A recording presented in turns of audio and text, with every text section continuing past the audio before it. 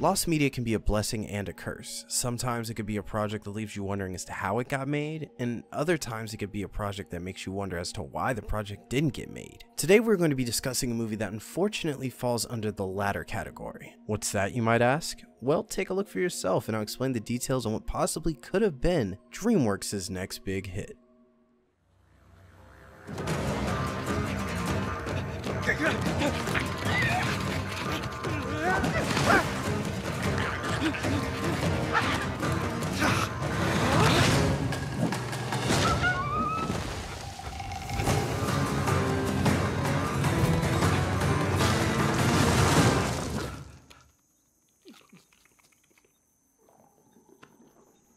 What you just saw was footage from the animated short Bilby, which was at one point supposed to be an animated film by the name of Larrikins. DreamWorks had started working on this film back in 2016 after their merger with Universal. At the time, it was a great opportunity for DreamWorks as they were now undergoing a change that would allow them to release way more films than ever before. As good as it sounds, things were actually slipping up behind the scenes. Movies were constantly getting switched around the schedule, and it was obvious that there was just no concrete plans for the future of the studio. How to Train Your Dragon 3 was set for a 2018 release, and The Croods 2 was scheduled for a 2017 release. As we all know, these films ended up suffering from long delays in scheduling. In fact, at the time of me recording this video, The Croods 2 is set to release in September of next year. That's a whole 2 years after its original release date. Fortunately, the films that ended up taking their spots are all, for the most part, quality films, and they do the studio justice despite how rough the development cycle was. But the real question is, were those films really worth the loss that was Larrikins?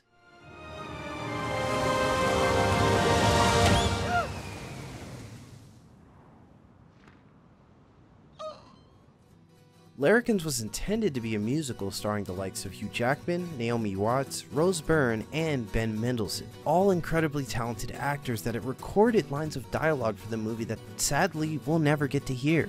I can imagine how great the music could have been had it actually been made. Currently, Disney is the only one making animated musicals, so it would be nice to see some competition there. I mean, the last thing music related that I think they've done was Trolls, and is that really a musical? I mean, it was just pop songs that were kind of thrown in and sung by the characters, which is pretty much done in every animated movie anyway. The title Larrikins is actually Aussie slang for maverick or rebel, and if you notice, the entire cast is Australian. That's right, you heard it correctly. DreamWorks was working on an Australian musical.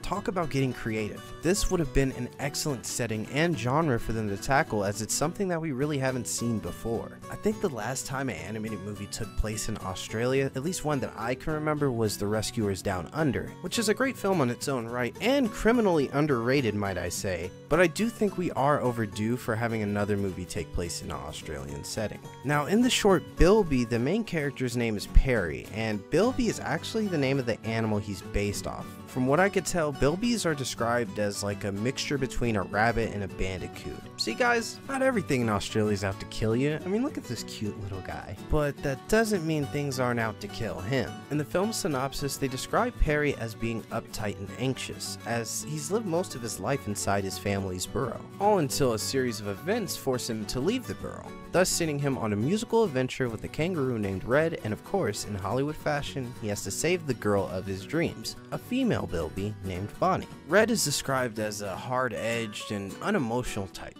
He thinks everything is a bit of a joke and doesn't really get along with authority. Along their journey, Perry learns how to be brave and Red learns how to be more caring. But what's a movie without an antagonist? In the film, there are these monsters known as Silvalinialists. So I don't know how to say it, so I'll say Sivas for short, as that's what the director calls them.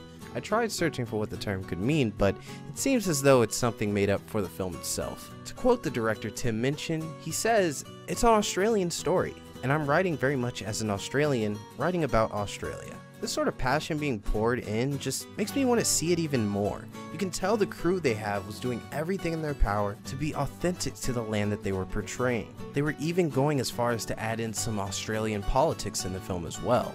One of the songs in the film was titled Proper Aussie. It's sung by a character in the film named Howard. He is a crocodile who's a bureaucratic bully in charge of the river that our heroes have to cross. He sees his job as preventing non-native species from spreading. There's no sugarcoating here, as the film treats the political elements in the same way that Zootopia does. It's a great method of adding social commentary into your film without it having to come across as annoying or just out of place. Of course it's not needed, but it's nice to hear that the amount of thought was going into little details like that. It's a real shame too, because this film really could have been something special for the studio.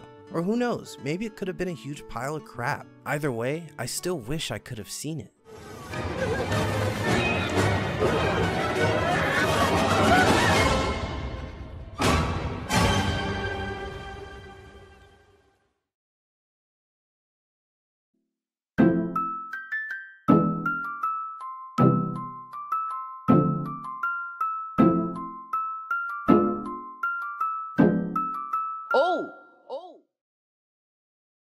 Because of the development hell that was Larrikins, DreamWorks Animation did not put out a single film in 2018. That's the first time they've ever skipped a year since 1999. So, why did this happen?